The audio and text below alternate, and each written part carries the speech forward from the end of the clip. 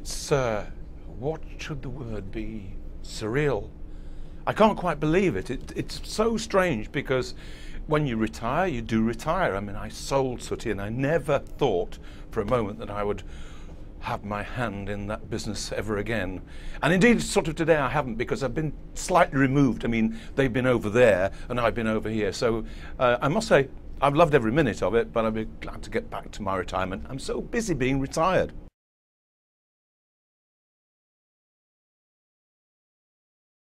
He would be delighted that Richard Cadell met Sooty and Sooty met Richard Cadell, because that recipe of those two people is essential for Sooty's ongoing success. Without Richard, I think any other presenter would not have got Sooty back onto the television. He loves the character loves him.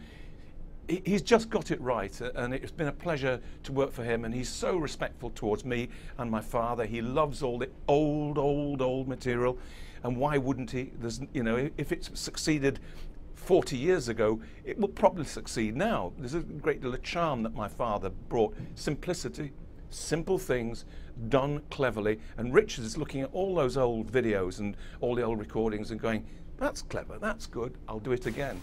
Nothing wrong with that. Well done, my father would be delighted.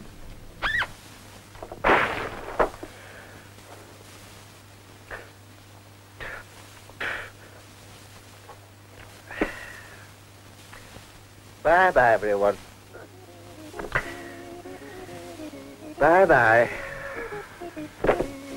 Bye-bye, everybody. Bye-bye. He's in the room.